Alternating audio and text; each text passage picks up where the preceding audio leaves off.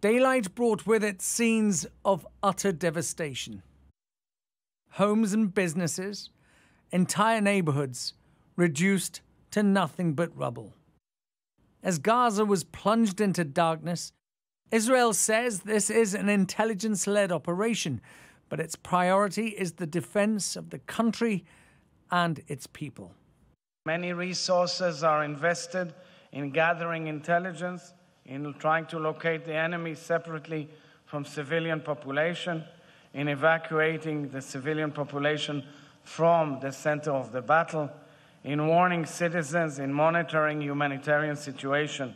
But Israel will defend its people and do whatever it takes with an iron fist to change the reality. But Israel's need to destroy Hamas comes with a heavy price. Innocent citizens are dying, and among them, children. The health minister in Gaza says more than 400 children have been killed by Israeli bombs so far. The International Committee of the Red Cross warns that Gaza's hospitals risk turning into morgues as they lose power and rely completely on generators. But the fuel to run these is about to run out too. Currently, in Shifa, there are over 50 patients who need to go to the operating rooms, but just don't have any operating space available for them to go. And that gets worse as your capacity to operate on patients decreases to the point where you can no longer provide that service. And so you just watch people die in front of your eyes. Gaza is under an Israeli siege, completely sealed off.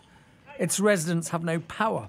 Clean water and fuel is running out, and medical supplies are dangerously low.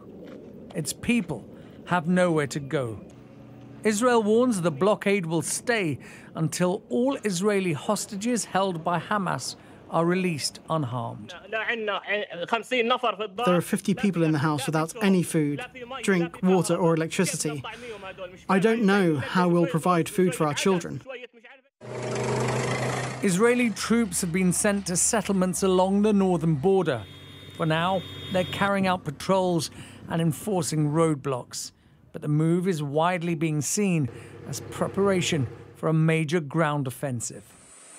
The US Secretary of State Antony Blinken is now in Tel Aviv to meet Benjamin Netanyahu to discuss the crisis. Hamas is ISIS, and just as ISIS was crushed, so too will Hamas be crushed. The message that I bring to Israel is this. You may be strong enough on your own to defend yourself, but as long as America exists, you will never ever have to. We will always be there by your side. Blinken will hear from Israeli officials about the need to defend their citizens. But nothing will move him as much as the raw testimony from survivors and victims of the Hamas attack. First priority are our friends and family that are now in Gaza.